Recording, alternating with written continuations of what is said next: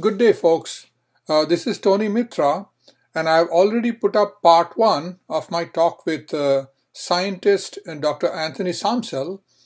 So here I present to you part 2 of Dr. Samsel's talk with me on carcinogenicity of the chemical glyphosate. Over to Dr. Samsel.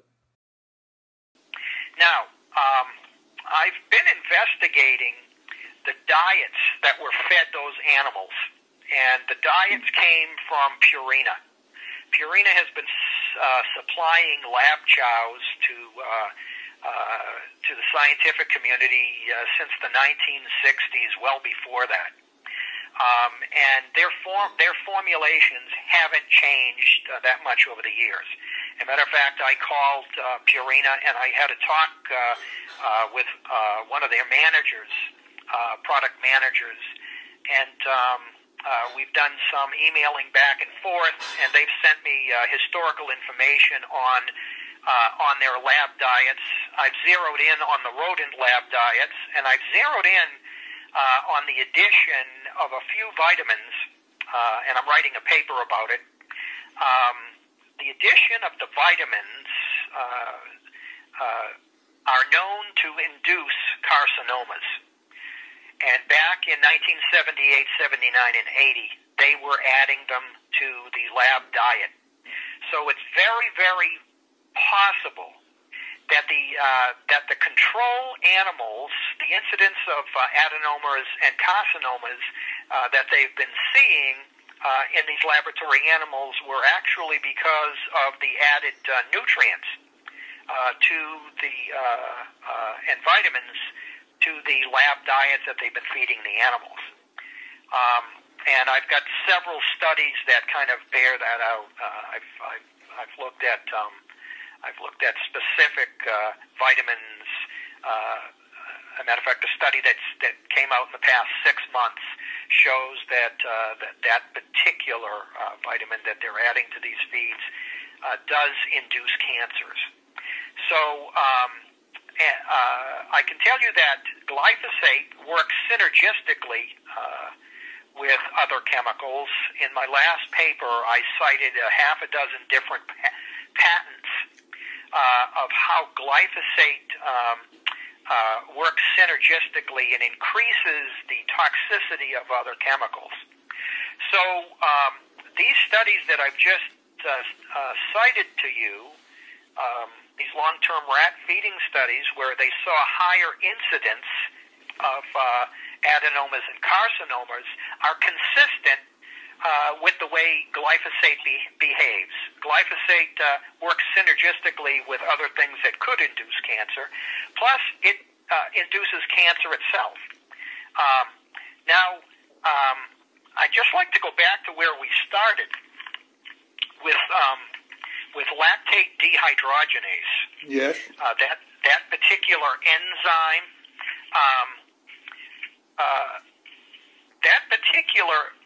Enzyme can induce cancers. It's a key enzyme that influences our NADH, our nicotinamide adenine dinucleotide, which is our body uses that in redox reactions.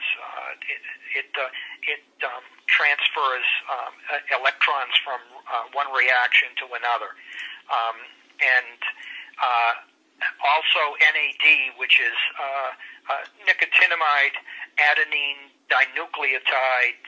That's an oxidizing agent. The NADH, which is that is a reducing agent. So these are two molecules in our biology that are important for us to be able to process reactive oxygen species that could induce tumorous cells.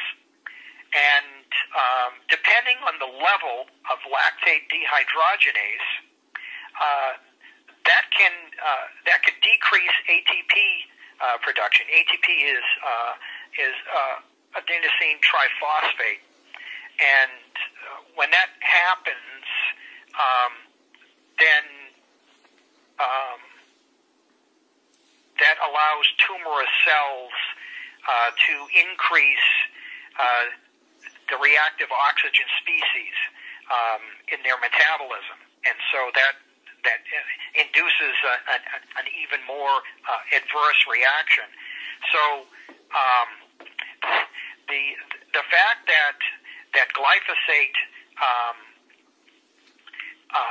induces an increase of lactate dehydrogenase that we saw in the rabbit study, which they dismissed, it was reconfirmed in the rat study. They found, and I've been going through the data sheets, I'm compiling it now, but they found significant increases, depending on the dose that was given, of lactate dehydrogenase. So we know that can induce cancers, adenomas, and it's involved in other disease states. So I'm still sifting through the data.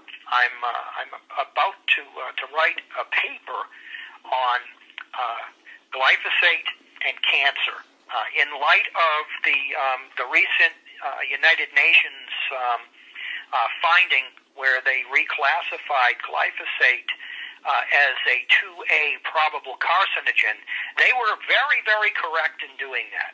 As a matter of fact, glyphosate, in my professional opinion, glyphosate is not a probable carcinogen.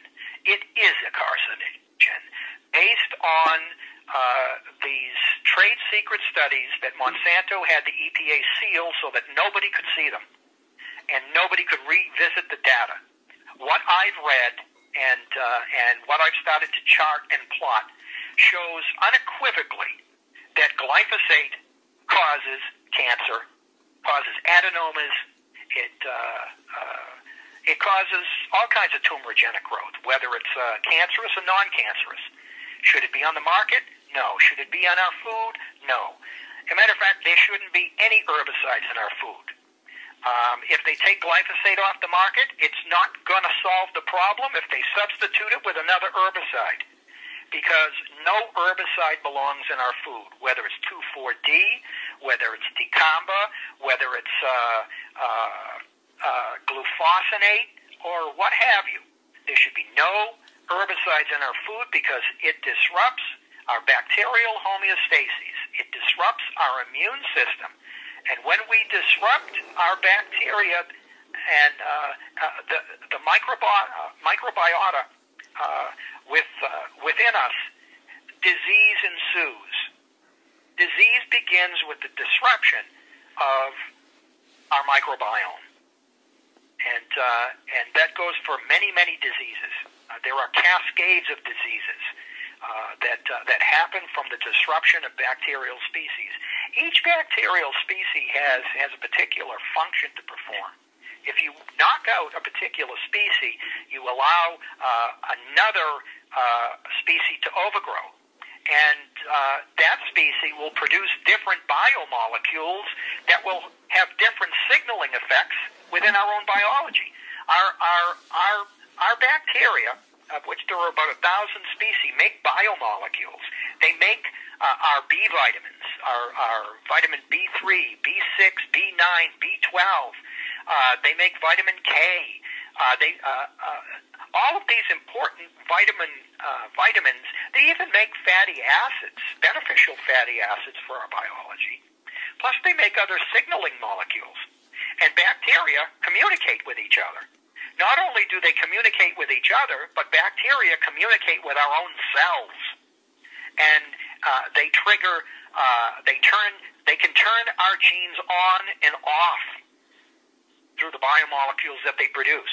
So when we start messing with our microbiome and the bacterial species, all kinds of serious stuff happens. when we mess up our enzymes, like through our CYP450 enzymes and other enzymes, and we mess up our amino acids through herbicides, we're setting ourselves up for a life of disease and misery. So it would be my recommendation that every government on this earth, no matter where they are, they need to ban herbicides, period. Not just glyphosate. All herbicides from the food supply and from the food supply of animals.